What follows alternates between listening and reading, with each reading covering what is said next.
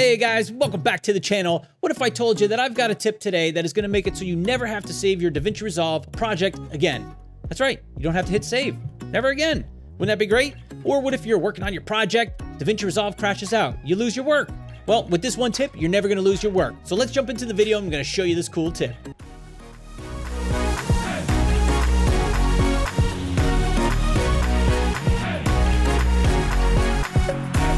All right, getting right into it. We're in DaVinci Resolve. I'm gonna come up to DaVinci Resolve on the top left here. Come down to Preferences. Make sure you're in the User tab.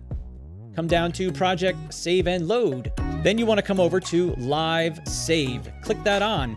And this is gonna make DaVinci Resolve save your project every time you make a change to it. So one little move, one little add this, add a text, whatever it is, DaVinci Resolve is going to constantly save your work. So if the program dumps out on you and something happens, you're not going to lose any of your work. Maybe you forgot to hit save in the last half hour? No problem. DaVinci Resolve will save every change as you make it when you have this live save turned on.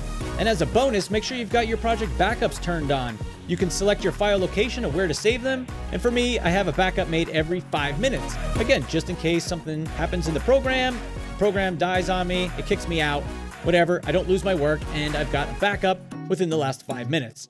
If you want more tips like this in DaVinci Resolve, consider subscribing to my channel, click the little bell notification so you get notified when I release a new video. So thank you guys for watching, live save your projects, and we will see you in the next video. Peace!